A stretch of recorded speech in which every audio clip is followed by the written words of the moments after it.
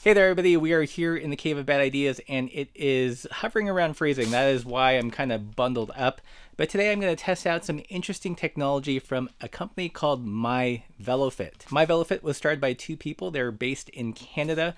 One of them is a bike trainer, and as far as I understand it, they started developing this tool during COVID because he couldn't see clients and he needed a way to help kind of evaluate their fit remotely. Hence MyVeloFit, which I think is absolutely brilliant. To make this happen, you will need to be able to set up your bike in a stationary position, as well as record yourself riding said bike. You can use your phone, or if you have a camera, you can also use that as well. I'll get into a little bit more of the technical details that I've discovered playing around with MyVeloFit. Presumably you want to do fit because you want to ride the bike on the road, so definitely make sure that your wheels are level. I've got a Wahoo Kicker trainer here, and I've noticed when I put the bike on the trainer, it doesn't have the wheels level, even fudging with the rear height adjustment. What I found was the height difference was about 3 centimeters. So it happens I had some plywood that was about 3 centimeters, so I just made a little sled, glued these two pieces together, and then I strapped it to the front wheel. And then you rotate it downwards so the bike is nice and level. And the way I measured that is making sure that the height from the quick release to the ground was the same on both wheels. Today I'm going to be using my phone, so I've got this kind of phone holder set up on a tripod. You want to make sure it's angled perfectly up and down, so it's not tilting to the side this way or this way, because that's going to skew the angles of the video and the software won't be able to do its magic accurately. I think that's most of it in terms of setting it up. You know, you want to have a good line of sight of your body when you're filming, have a good light source, you know, get a big softbox if you can. Just kidding. Make sure your wheels are level and also have a computer handy, because the way this is ultimately going to work is you're going to take your footage, then upload it to their servers via the website, and then it'll do all the computational crunching and then spit out some recommendations. With all that said, let's shoot some footage and see what MyVeloFit thinks of my fit so far on the road. Okay, so I've got the phone in video mode. I'm gonna put it in the clamp here. So let's see how I do. I'm here at the computer. I've got my footage here on the phone. Now I'm gonna send the video clip to my computer via AirDrop. So the next step is you have to create an account on MyVeloFit. There are 3 different plans. Basically, the big difference between each plan is the number of times you can do fit and on the number of bikes. The Pro plan is the most flexible, allowing you to do multiple fits and multiple bikes. If you're a Patreon supporter, you get 30% off the Enthusiast and the Pro plan. After creating the plan, you create a profile. They have you do a mobility test. You can either do it via questionnaire or film yourself some more doing various stretches, and it'll rate your mobility. After that, you set up a fit session, put in some bike details, and then upload the video. If you're an Apple user, your phone will create a MOV file, and I found when trying to upload an MOV file, it doesn't see it, it doesn't like it. I've got the video clip in Final Cut. I put it in a timeline. I'm exporting it as an MP4. And another pro tip is to save the file in a smaller resolution. So something like 854 by 480, 1280 by 720, definitely not 4K. Their servers and all the computer magic has to analyze the footage, and the larger the file, the longer you're gonna have to wait. Trust me. Next thing I'm gonna do is hit the new session button. This is where you can put details about the session. So let's say fit for YouTube.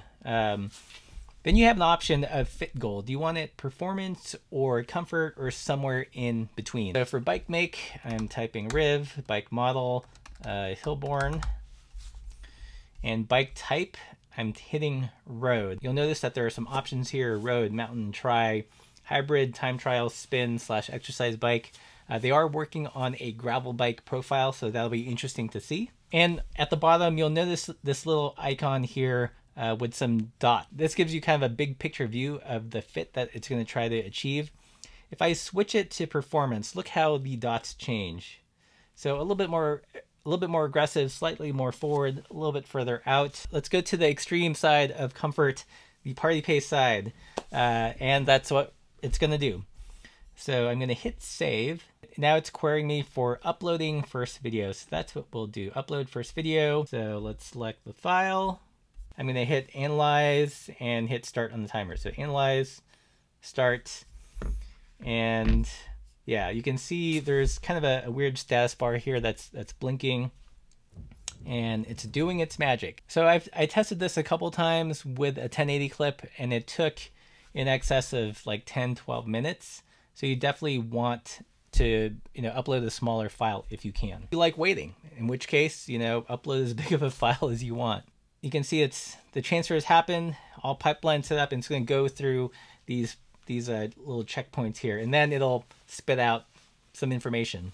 So while this is processing, let's talk about some of the limitations and their intent for creating MyVeloFit. First off, they fully recognize that this isn't meant to compete with a 3-hour, professional fit session. In talking with them, they've realized that for many people that are doing their first bike fit, that they can be grossly off. And this is a tool to address that and get people within a range. So when they do see a professional bike fitter, they're already starting off from a good place rather than having things completely out of whack. Obviously, it's only analyzing you from the profile. So if you have a weird knee wobble on the leg that's not facing the camera, it's not going to detect that.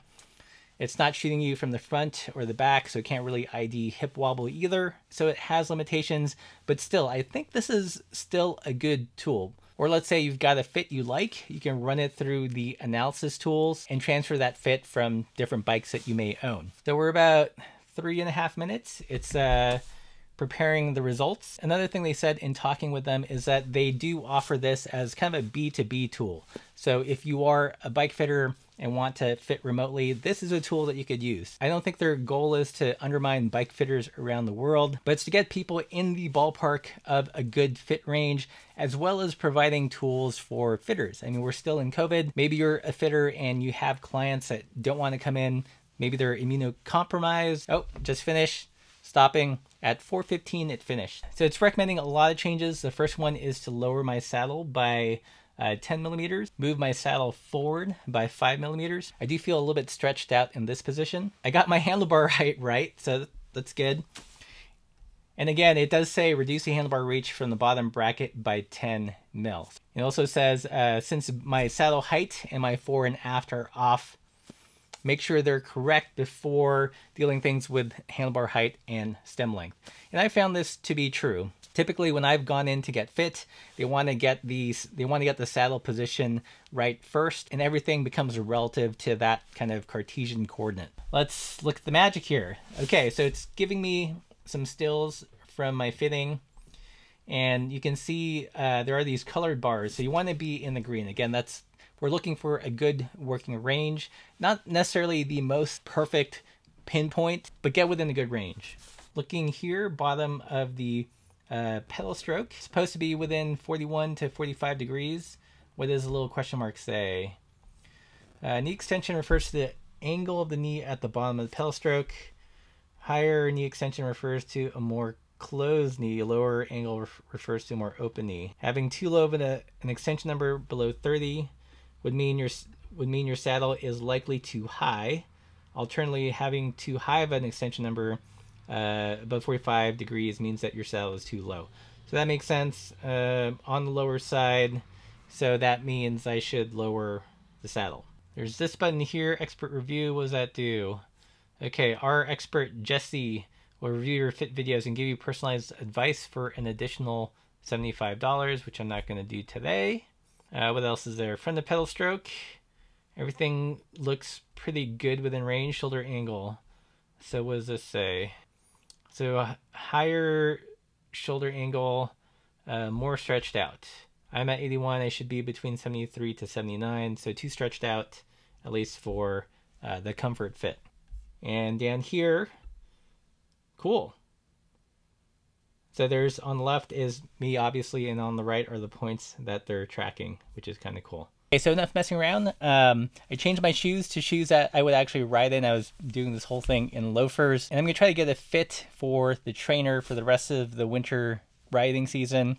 I've also changed into bike shorts. I was trying to avoid doing this just because it's in the 30s here. It's really cold right now. But I want to give the server software analysis the best possible chance it can do to get a good fit. We'll see if it places a dot anywhere differently and what changes it would recommend. Again, I'm going for that performance comfort fit. The only change in this iteration is that I am now kitted up. Second time bibbed up. Take 3, 4, 5, 6, and last one. All right, it's 5 p.m., almost dinner time. I've been in the cave down here for at least about 2 hours messing around with my VeloFit. I've been trying to dial like a real actual fit for me on the trainer. And I did about 6 iterations of filming, then uploading, looking at its suggested changes and making incremental changes along the way. And it's this game of raising and lowering the saddle just right. In terms of how the fit feels, I feel like it's landed me in a pretty good place.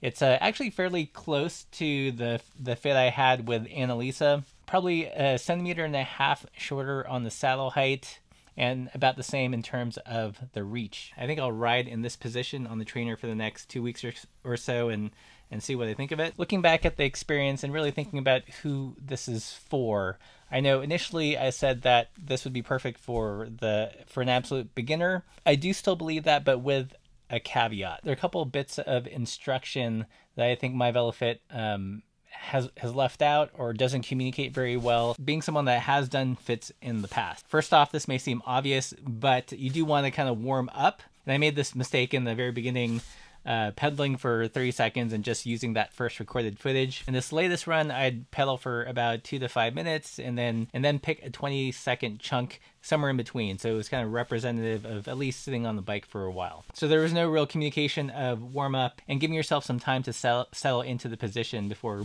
calling it done. And you would only know that if you'd had a fit in the past. If you've had no fit at all, you'd probably just figure, I'm gonna pedal for 30 seconds and that's it, good to go. Another thing that wasn't really made clear is, whether I should be putting my hands in the drops or on the hoods. Or for me, since I ride mostly in the hoods, that's where I put my hands and that's where I think the fit tries to optimize for. But again, if you're a complete beginner and don't know, it'd be good to have some language about, hoods or drops. Another thing which wasn't communicated super clear was, you get a list of recommended changes, and they do this in the bottom. I feel like they should move it up, and it would be, get your saddle height first, then fudge with the fore and aft, and then deal with the other stuff. So being a little bit more clear about, which variables to change and which ones to prioritize. It's kind of hard to see what's throwing what off if you do all the recommended changes all at once. So this last iteration, I definitely worked the height until I went too far and it told me to go down. And then after that, I started playing with the fore and aft. I would recommend that as well. Let's see other notes.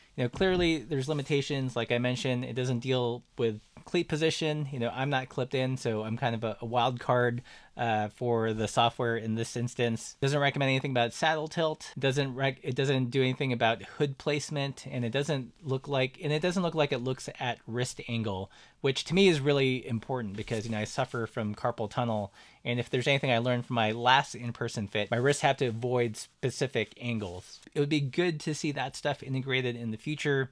Again, small company, just started. So I think for how long they've been around and what they're attempting to do, I think it does a pretty good job. In my opinion, if you're an absolute beginner that's never done a fit before, then I would probably steer you away from this just because you do need kind of that added background and understand what it is a fitter is looking for. If you're an advanced beginner intermediate that's had at least one fit, then I think you have more of that working background knowledge of how to interpret the data, because it does attempt to explain things in plain English, but again, having that experience of multiple fits will make all the numbers and the graphs and the angles make a little bit more sense. I think to get the absolute most out of this, you'd have to share the video files and the data with an actual fitter, and they can kind of troubleshoot and say, hey, that looks about right, or no, it put that dot in a weird place. I think overall it's a pretty good product right now. It still feels like it could use a little bit more refinement, a little bit more clarification in the instructions.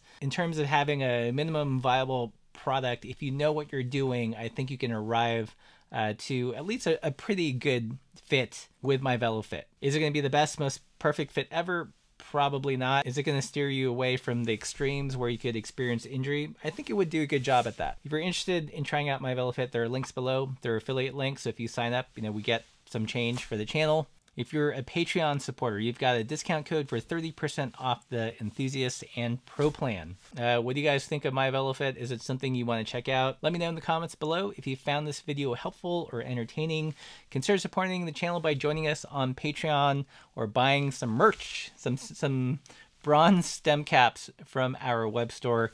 And as always, keep the supple side down.